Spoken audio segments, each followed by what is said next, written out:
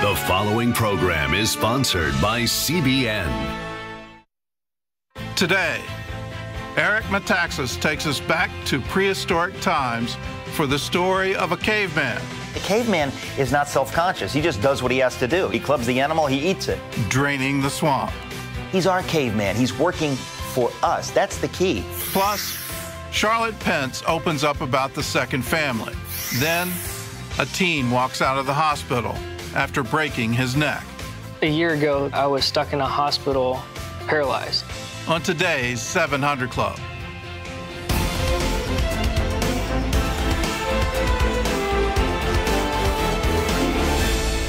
Well, welcome to the 700 Club. Now might not be the best time to go to Saudi Arabia, but still a delegation of American evangelical leaders felt it was a risk worth taking.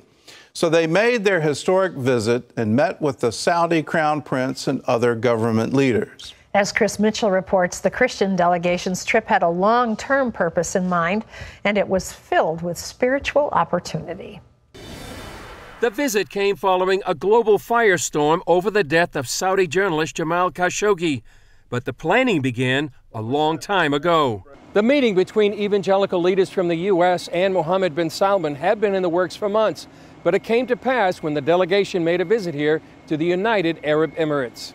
I think there's a lot of people that would say this is the wrong time to go to Saudi Arabia and meet with the leadership there. I understand that criticism, but I disagree. While they realized the potential for controversy, the group felt the opportunity to help Christians there was more important. Given the fact that we care about the people of Saudi Arabia, Christianity in the Arabian Peninsula, the desire to see more freedom of worship, even Christian churches being allowed to be built. Listen, this all seemed important to us. When people ask, why would you go and why would you meet? I mean, as a Christian called to be a peacemaker, as an advocate for freedom of worship, as an advocate for tolerance and peaceful coexistence, I mean, my answer to that question is, how can I not? They went not with a political agenda, but with a Christian mission. Well, when I think of Saudi Arabia, I think of that verse, we are ambassadors for Christ. That's who we're representing, not the United States of America. We're representing the Lord Jesus Christ. You know, in the Bible, people like Esther, who was in a royal court, Daniel, who approached several kings and played key positions, God used them to speak to people in authority, kings, and the Bible says we're to pray for them. This is the latest in a series of meetings with Sunni Arab leaders. Those leaders including Jordan's King Abdullah, Egyptian President El-Sisi, and the Crown Prince of the UAE. The meetings are part of a long-term agenda. We aren't here for a short-term purpose. We are not here for a photo op. We could care less about that. We're here to build long-term relations and to benefit our brothers and sisters that are here in this region. Rosenberg encouraged Christians to pray. We're under no illusions about the challenges that have been in Saudi Arabia and remain, but I think it's respectful to go and listen to leaders who have the opportunity to make life better for Christians and actually for Muslims and potentially for Israel as well. I ask people to pray. Pray for the king, pray for the crown prince, pray for the leaders, pray for the people of Saudi Arabia. Chris Mitchell, Abu Dhabi, the United Arab Emirates. Oh, we need to pray for breakthroughs. It's more than just the murder of a journalist in Turkey, the ongoing tragedy in Yemen, where over 1 million people are facing starvation, the blockade of Qatar. I mean, there are a whole host of issues. And then on religious liberty, it's illegal to have a church in Saudi Arabia. It's illegal to have a Bible. If you are mailed Christian literature, you go to jail. These are all very serious things, but is there hope? Can we pray? Yes, there is. And let's hope and pray we can have a breakthrough. In other news, another world leader says he will move his country's embassy to Israel, to Jerusalem. Well, John Jessup has that story from our CBN News Bureau in Washington. John? That's right, Gordon. Brazil's newly elected president, Jair Bolsonaro, repeated that promise Thursday on Twitter, saying, as previously stated during our campaign, we intend to transfer the Brazilian embassy from Tel Aviv to Jerusalem. Israel is a sovereign state, and we shall duly respect that. Israeli Prime Minister Benjamin Netanyahu praised Bolsonaro's move as a historic, correct, and exciting step. Netanyahu also invited him to visit Israel. Well, here at home, polls in the Michigan Senate race showed Republican challenger John James closing the gap on Democratic incumbent Debbie Stabenow. The most recent polling has Stabenow ahead by a clear margin, but Democrats are taking the challenge seriously, with former President Obama stumping for Stabenow just last week. Caitlin Burke brings us this look at a race where Republicans are hoping to take a seat away from the Democrats. The Senate race in Michigan has gotten closer, with underdog Republican candidate John James making a late October surge in the polls. Now he's giving incumbent Senator Debbie Stabenow the political fight of her life. This whole race started on my knees. This whole thing started with praying for wisdom and asking the Lord to not necessarily make my path easy, but to make it clear, and has absolutely done that. So I have the faith and believe that I may be in this position for a time such as this, and it's not because I'm anything special, but because God is preparing to do a great work in the state of Michigan. Michigan is a key battleground. President Trump barely won the state in 2016. It was the closest margin of victory of any state in the country. So although he did win, his victory shows a very closely divided state. Now, as Republicans fight to maintain control of the House and Senate, political analyst and reporter Robert Yoon sees Michigan as a state to watch because voters here tend to cross party lines for candidates who appeal to them. They've shown that in elections in the past where they'd elect Republican governors and a Democratic senator, or in the case of 2016, vote for a Republican for president. Democrat incumbent Stabenow has represented Michigan in the Senate for 18 years, serving as a commissioner, state representative, and U.S. representative along the way. We reached out to the Stabenow campaign with interview requests and received no response. Throughout her campaign, Stabenow has focused on standing up for families, farmers, and job creation. She also points to her ability to work across the aisle, even in a divisive political climate. I've worked with Democrats and Republicans my whole life to get things done. John James, meanwhile, has no previous political experience. He's a veteran and a successful Detroit businessman. You have so many people in Washington who are, as far as business is concerned, they're legislating and regulating industries, and they've never run a business before.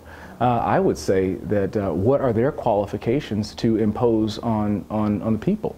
I believe that there's no replacement or substitute for experience. He says his time on the front lines taught him about strong national security.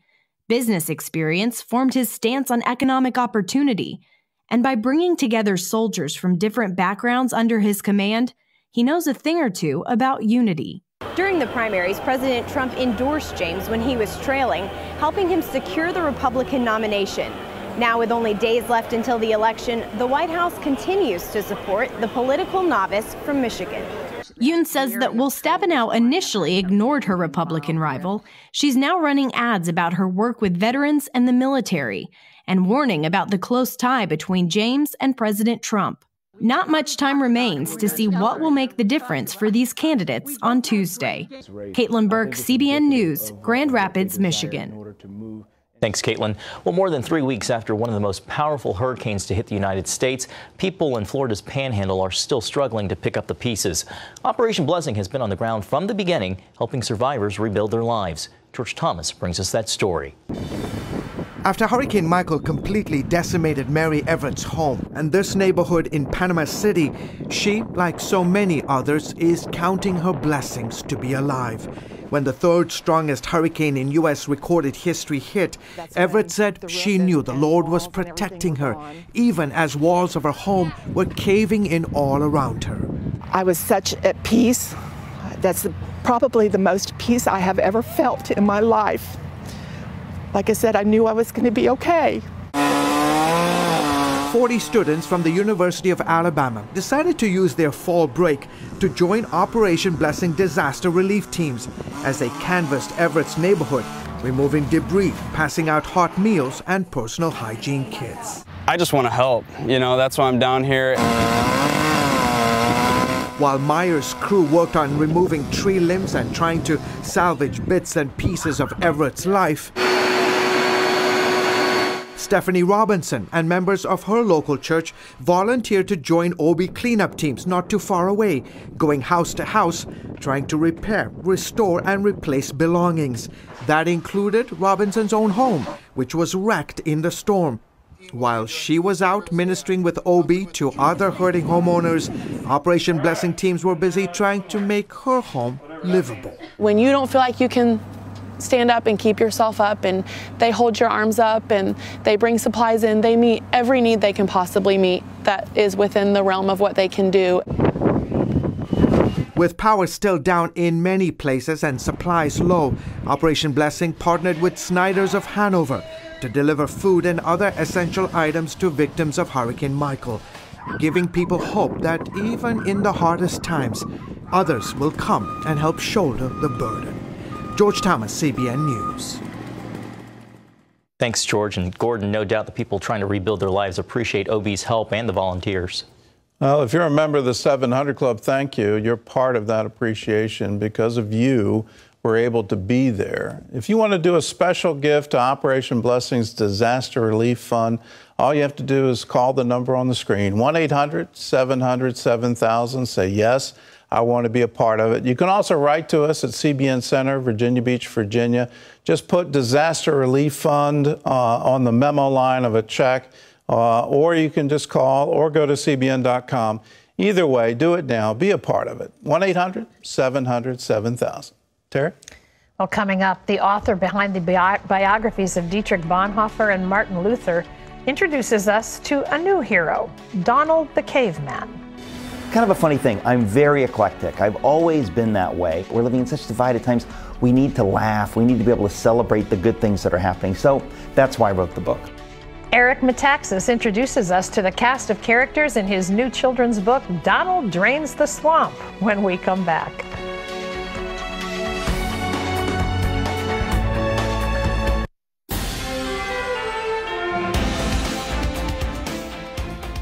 Well, the writings of best-selling author Eric Metaxas include both funny and serious works for children and adults. His latest book about President Trump embodies all of those qualities. Jennifer Wishon recently met up with him in New York City. We caught up with Eric Metaxas while he was hosting his radio show. It's kind of scary to me, the power that Facebook has. With his new book, Donald Drains the Swamp, proudly displayed beside his microphone. It's a tale about a character called Donald the Caveman, based on a true story. So Eric. Yes. Dietrich Bonhoeffer, Martin Luther. Yeah. Donald the Caveman. Yes. It's quite a progression. Thank you. It's not a progression. It's either a regression or nothing at all. It's kind of a funny thing. I'm very eclectic. I've always been that way. He's not kidding. The conservative Christian has written critically acclaimed biographies, more than 30 children's books, even scripts for the popular cartoon VeggieTales.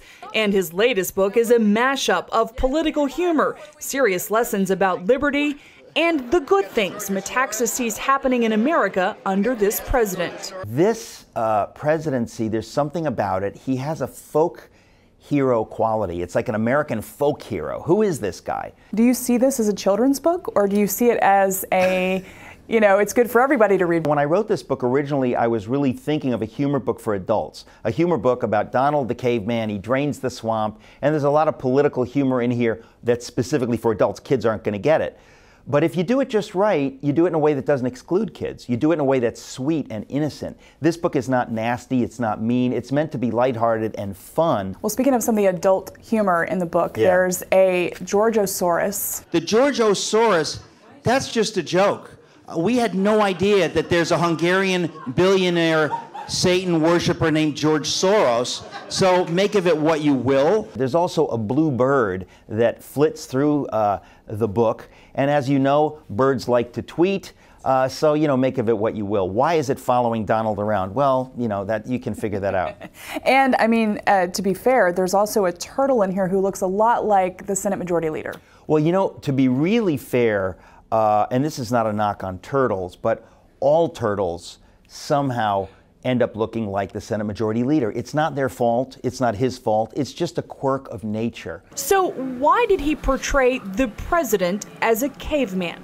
Sometimes we think he's a little bit of a caveman, this president, but he's our caveman. He's working for us. That's the key. He's working for us. Well, I think the power of the Trump presidency is in its simplicity.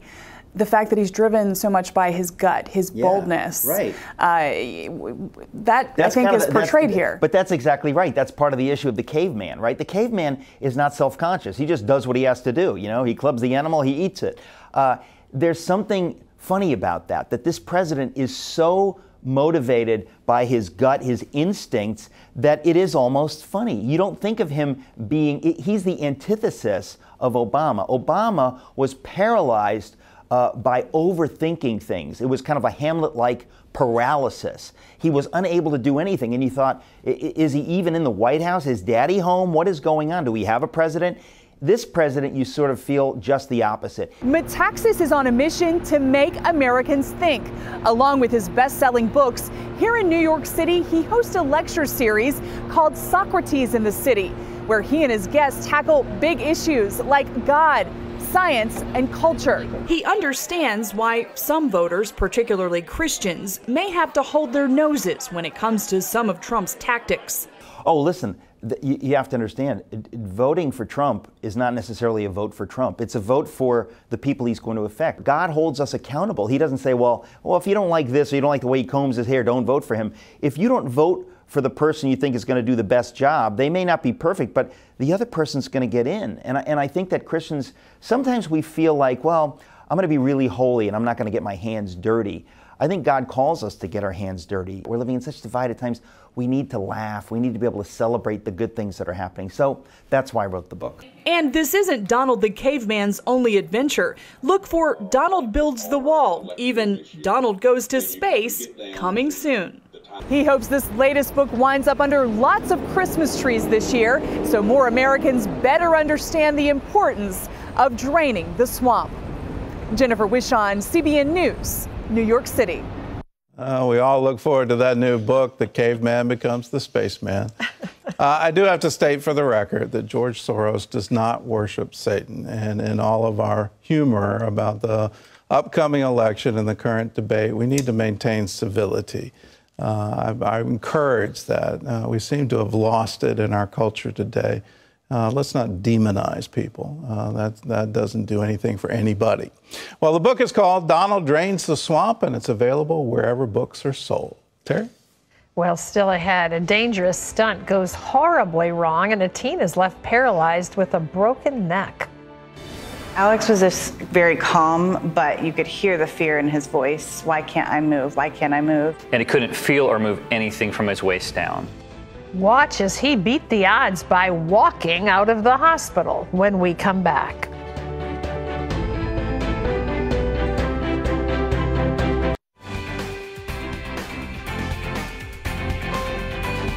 Alex Kingsbury climbed up a tree and landed in the emergency room. The 14-year-old had a burst fracture in his neck with bone fragments pushing into his spinal cord. And while the doctors gave Alex a 10% chance of walking again, his parents kept praying for a 100% recovery. Kids call it tree parachuting. Most adults would call it foolish.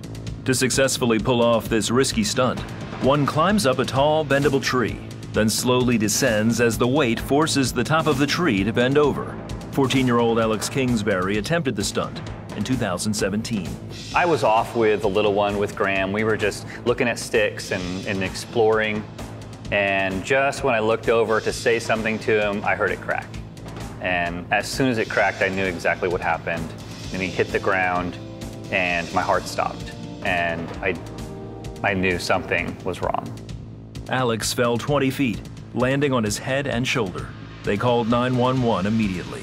Alex was just very calm, but you could hear the fear in his voice. Why can't I move? Why can't I move? And he couldn't feel or move anything from his waist down. And so he started to become scared at that point. We just prayed. We laid hands around on him and just said, you know, God, we need help. Calm us, give us the, help us through this, help Alex. Alex was driven to a rescue helicopter that landed in a neighbor's yard. He was flown to Riley Hospital for Children in Indianapolis. Dr. Raskin, who would operate on Alex, was on call that afternoon. I was at home at the time that I got called, and I came in to see him immediately. It was obvious that his spine was fractured and was compressing his spinal cord. He needed an emergent surgery. Dr. Dietzen is head of physical therapy at Riley Hospital. Typically, these types of injuries do have a low probability of improvement, but the good news when he came to us was that he was an incomplete injury, which at least indicated that there was some chance of the return. The doctors gave Alex a 10% chance of ever walking again.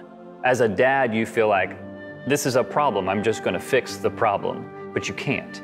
And so it was a big learning time for me, just in a new way, to trust the Lord that He has other people that He wants to be involved, and this is ways that they can contribute too, by praying. We prayed, and then we talked over the concept of should we post something about this on social media, because we didn't want to draw attention, but as we talked, we realized we need prayer and we need people, lots of people to pray, so we're gonna post something.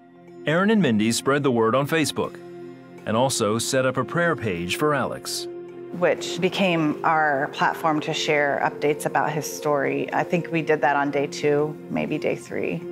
The surgery to repair Alex's C6 burst fracture took 4 hours. They said he's paralyzed right now. In some cases, once we do the surgery and relieve the pressure on his spine, he could regain some movement. If he regains or how much, we don't know. We can't say. The days and weeks ahead will tell kind of what he'll recover. So we had to wait and pray and hope. But they also said every day they would say, let's just see what Alex can do. So they waited and prayed. After the surgery, they would soon find out what Alex could or could not do. It was about 24 hours after surgery when he moved his big toe on his right foot. And he was so excited. We were all excited, and he had been working so hard. You could see the determination in his face, and we were like, what are you doing? I'm trying to move my toes. And I've never seen someone try to move their toes so hard. And he only moved it once, maybe twice, and then he needed to rest, and rested for a few hours and woke up in the night and said, I'm gonna move my toe again. Meanwhile, the prayer chain was still going strong. As soon as we saw the rush of Facebook friends who were coming on board and offering prayer and offering support, God was supporting us in ways that we were coming to learn were bigger than what we would even expect. And really, it was exactly what we needed. We posted a question saying, where are you guys praying from? Tell Alex where you're from. And we got comments from Sydney, Australia, Fiji, China, we got Japan. I mean, all over the globe. It was so humbling. Day by day, week by week, Alex was able to move more and more. He was in ICU for 10 days. 35 days later, Alex walked out of the hospital on his own.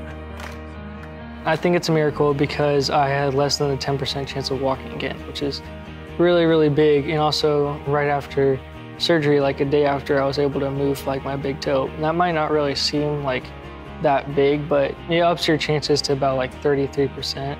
And so ever since then, I've just been getting better and better. So I think it's just crazy just how well I've been doing, just getting better. So I really think that's a miracle. I remember someone asked me years ago, like, how often do you pray? And I said, just once, but it's all day long. When you're with these kids, that is what you said. These are the great spiritual leaders of today. This is where we invest because this is where God invests. After decompressing spinal cords, we know that some people don't improve to the degree that Alex did. And there's no real explanation for that I could give you. I think it was definitely miraculous that he improved so dramatically. Whether or not it was a miracle, I'll leave that to everyone else to decide. Early on, the doctors didn't know how much he would recover, and neither did we. And they would just continue to say, well, we don't know how much he's going to recover. Let's just see what Alex can do. Of course, we took that to mean God is in control of this whole situation. And let's see what God's going to do through Alex's body. And God created his body. He can heal his body if he so chooses. And that's what we were praying for. I'm able to walk and I'm able to run. And I recently got cleared for sports again. So, that's really crazy that a year ago that I was stuck in a hospital, paralyzed. All I can tell you is my son didn't walk and now he does. And I watched him learn to walk again, and it wasn't an instantaneous thing, but he's walking and he wasn't supposed to walk. And so I'm a believer. I watched it happen with my eyes. I'm a believer. I saw it happen with my eyes. I'm a believer. That's what Christians are. We're believers. And we believe in a loving God who chooses to heal. This isn't an on-again, off-again choice. He always chooses to heal. He sent His Word to heal our disease. Who is the Word? Well, it's Jesus. And by His stripes, we are healed. We were healed. Start thinking about heaven. Is there anybody there sick? Anybody there paralyzed? No. No one in heaven is that way. Well, Jesus asked for us to pray that God's will would be done on earth as it is in heaven. It's up to us to choose that, to say, yes, we're going to believe regardless of the reports from the doctor, regardless of what the machines are saying, we're going to believe that God wants to heal, He's able to heal. We bring His presence to us here. Miracles will happen. Amazing things will happen because we're believers. And when you get that all set, then when the winds come and the waves come, you're able to stand and say, I still believe. Now, we want to encourage you. We've got some wonderful reports of other people that have been healed. Here's Pamela from Maryland. She had ringing in her ears, diagnosed with tinnitus. She'd been suffering for months before she could see her doctor. He told her the next step was to go to an ear specialist. And then, watching the 700 Club, Terry said, you have tinnitus, a very bad case of it. It started out of nowhere. Well, Pamela claimed the word, the ringing stopped immediately, and it's never returned. Amazing. Well, this is an answer to prayer from Deltona, Florida. For 27 years, Paul had been experiencing severe back pain. That changed while watching the 700 Club one day. The hosts were praying. Gordon shared a word of knowledge. Gordon said, God is touching those with pain in the spinal cord. Just receive it. Paul received his healing, and his pain is gone after 27 years. All right, we're going to pray.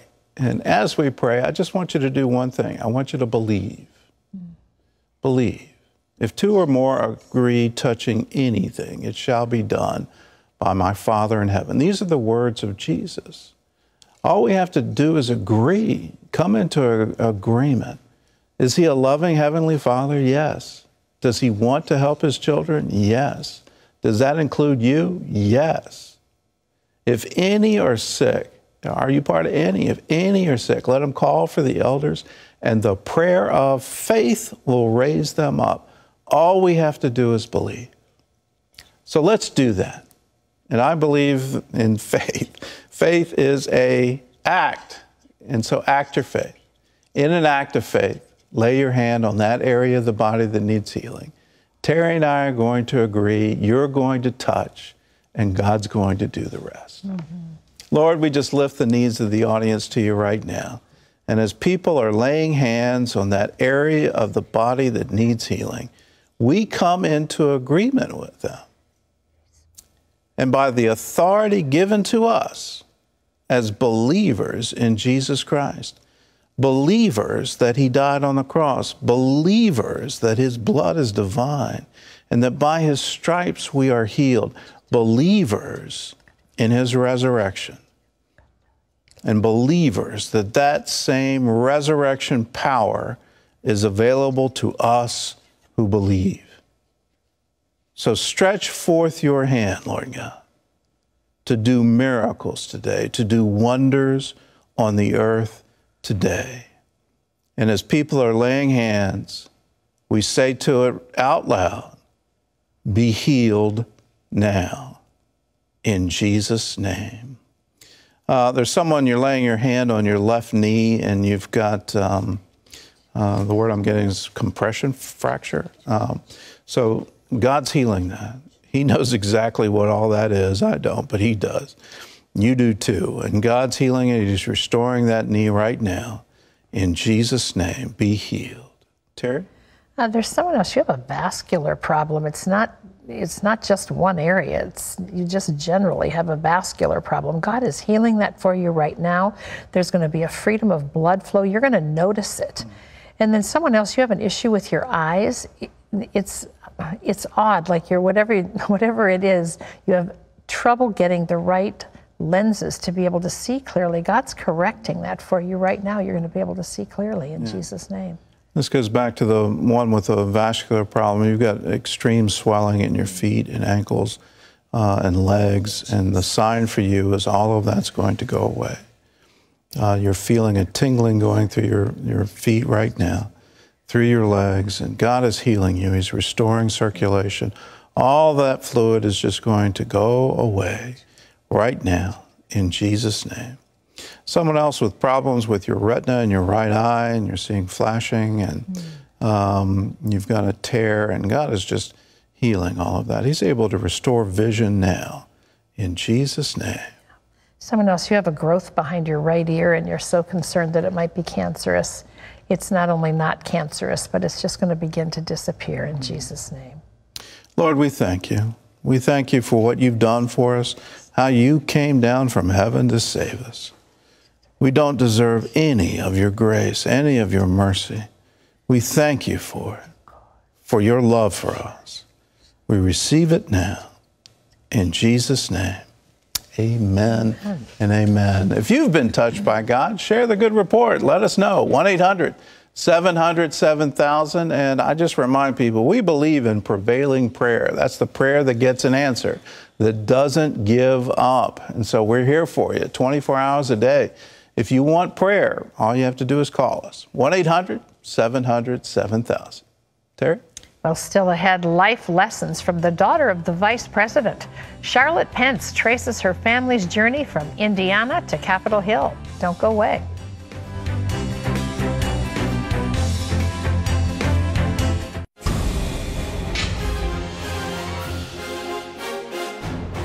Welcome back to Washington for this CBN News break. Well, during a time when America is split along political lines, many in the media pin the blame on President Trump. But a new poll from Politico and Morning Consult shows Americans believe the media has been more divisive than the president. 64% say the media has done more to divide the country, while 56% say the president is responsible for dividing America. Well, Operation Blessing is helping protect children from predators in Latin America. Some estimates report that 2 million children suffer sexual exploitation each year in Latin America. Operation Blessing created a program called Yo Digo No, or I Say No, to train children to protect themselves. Instructors use songs, coloring books, puppets, and games to teach kids to say no and report sexual abuse. OB also provides parents with training to help guard their children from predators. Classes currently run in Cuba, Peru, and Honduras. Well, you can find out more about Operation Blessing by visiting ob.org. Gordon and Terry will be back with more today's 700 Club right after this.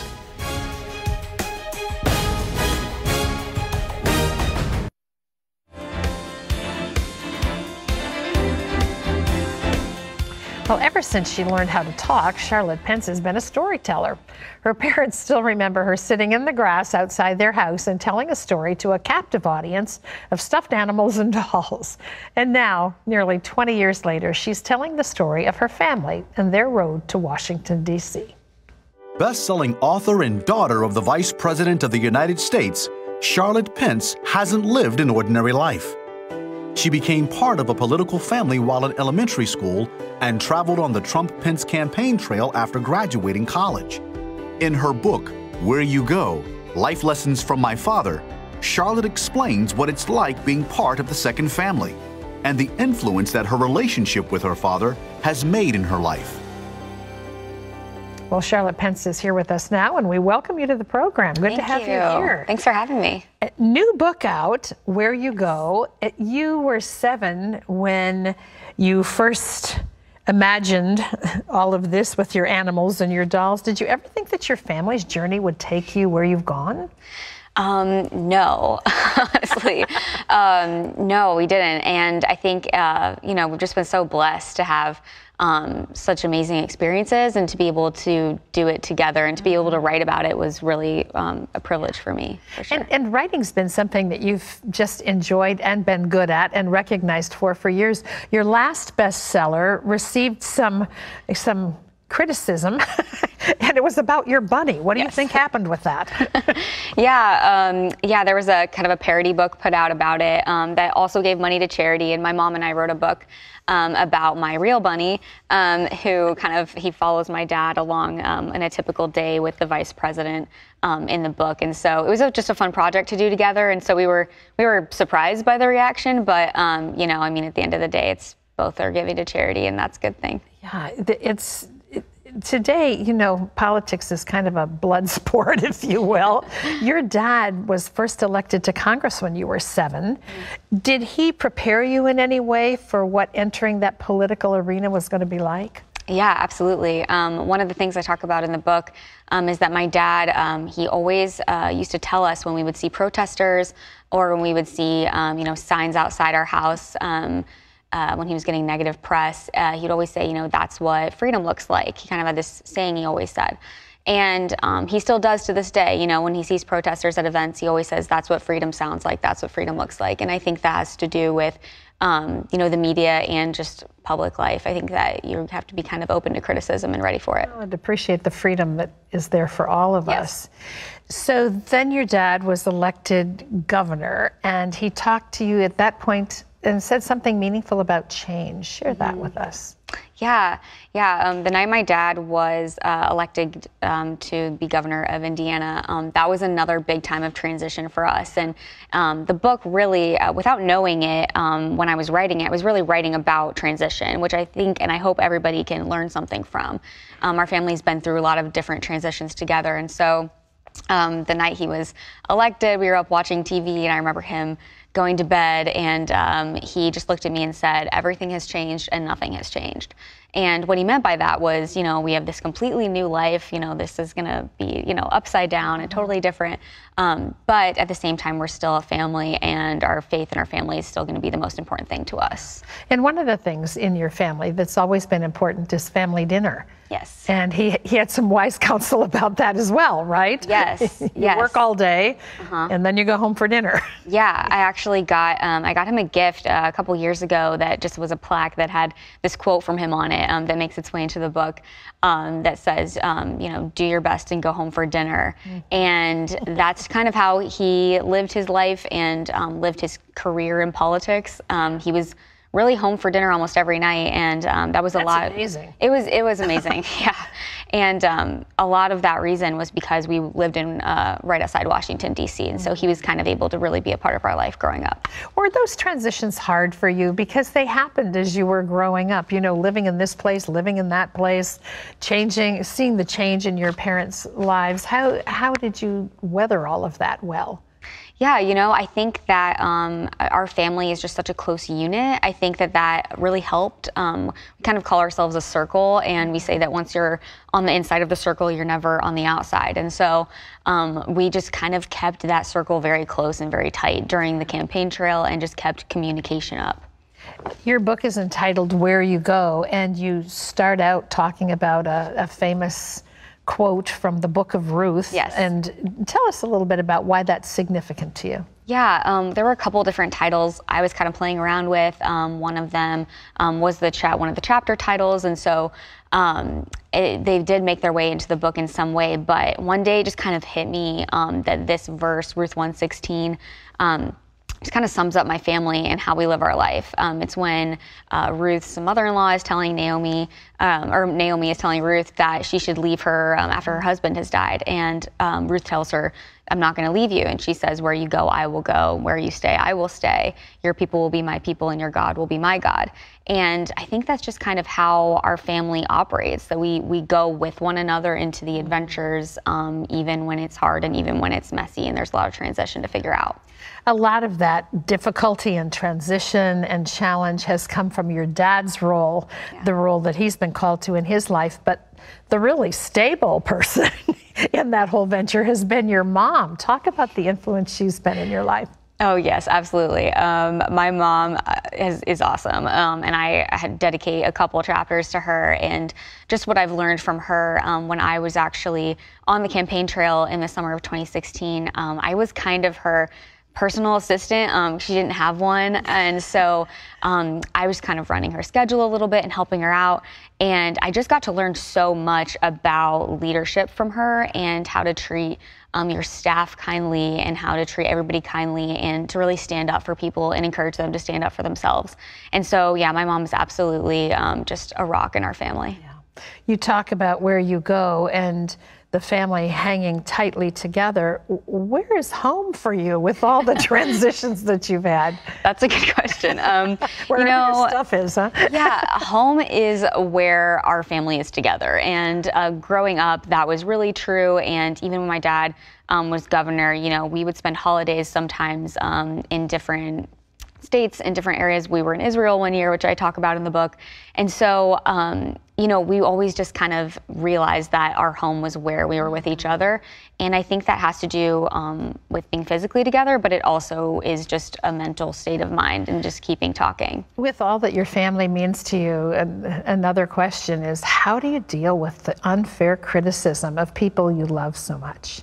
Yeah, you know, it's difficult as a daughter. I think when you see things that are, you know, said about somebody that you love, that you don't necessarily, you know, aren't true. And so as an American, though, I think, you know, it makes me proud because it means, like I said, that we live in a country where people can speak out against their elected leaders. And that's a good thing, and that's not true everywhere in the world.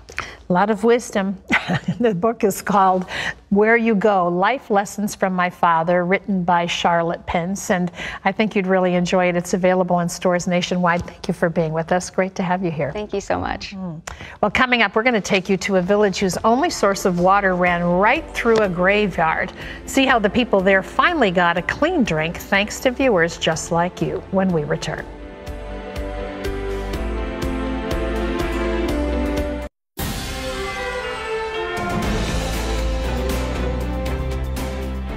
Nellie is a young girl living in Honduras. One day she became so sick she thought she was going to die. And when her father found out what had made her sick, he and the whole village were terrified. For years, people in this village in Honduras had only one source of water, an underground hose fed by a pool a mile up the road. The pool is filled by water seeping through the soil. Adults and children were getting sick from drinking it. All families suffered from it. We did not know it was bad water. What people didn't realize about the water they were drinking is that it had passed through a cemetery filled with 300 mostly shallow graves. For us, it was a terrible discovery that the drinking water ran across the graves. It really scared us. We were afraid of the deadly sicknesses the family could get. Then Pablo's 10-year-old daughter Nellie got ill. My stomach hurt so bad, and I was vomiting too. I thought I was going to die. When Operation Blessing met Pablo, we confirmed by lab tests that there was a lot of bacteria, including E. coli, in the water. So we found a new source of water for the community, far from the cemetery. We ran pipes to a holding tank, and there purified the water. I opened the water faucet and began to drink clean water. I was very happy when I saw the water flow into the glass. We have peace of mind now because the children in our family are not sick anymore. Recently, we went back to visit Pablo's family, gave them a Bible, and shared the gospel. They prayed to become Christians. When he brought the Bible and prayed with me, I felt something special in my heart. Now I read the Bible with my family every day. Thanks to Operation Blessing for this act of love and for helping my family. Can you see what an opportunity we have to alleviate the suffering of people and at the same time bring them the amazing good news of how much God loves them? This is one family, one community. If you're a 700 Club member, you're doing this all around the world. We want to say thank you. You are touching and changing lives, and providing clean drinking water is just one of many things you do to reach out and touch people right at their point of need. To join the 700 Club is so simple. It's 65 cents a day, $20 a month, and you do it by calling a toll-free number. It's 1-800-700-7000. Just call and say, I want to join the 700 Club. We welcome you. And I also want to say that when you join, we've got a gift to send to you. This is Miraculous Blessings. It's Pat's latest teaching. I love it, and I think you will too. Who doesn't want to receive the blessings of God? Well, how do you do that? How do you become blessable? And there are some amazing testimonies in here. So this is our gift to you and our way of saying thank you for touching the need of other people. Call right now, 1-800-700-7000. Well, coming up, we've got your email questions, so don't go away. Those are always fun.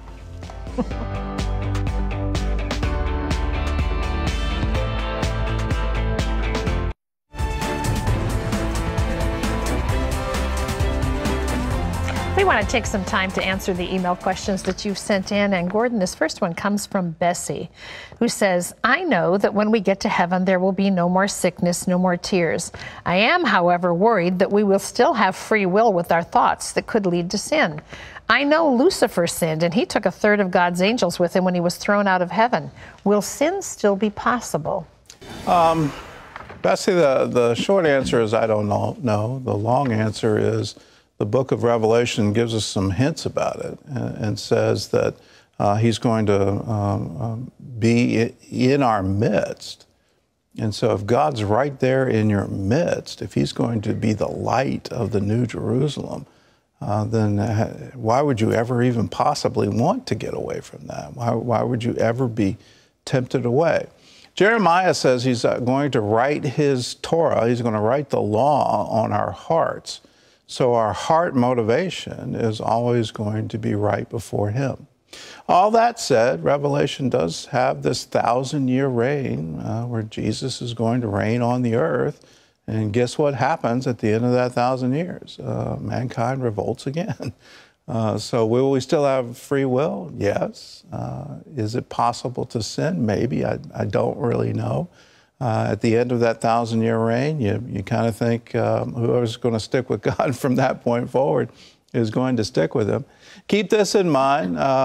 We've got 2/3 of the angels who have remained faithful.